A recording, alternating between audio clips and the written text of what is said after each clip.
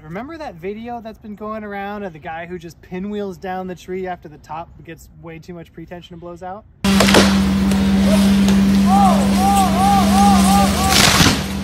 Well, this is the ANSI approved system that he should have been using, assuming he was in a moving rope system that would have prevented that. It's a cinching anchor.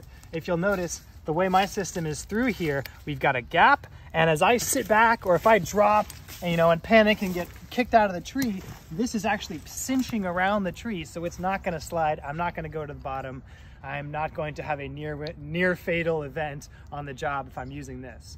The other cool thing is, as you're climbing, you can actually pass this up and work it up the tree without taking it apart, just like you would a flip line.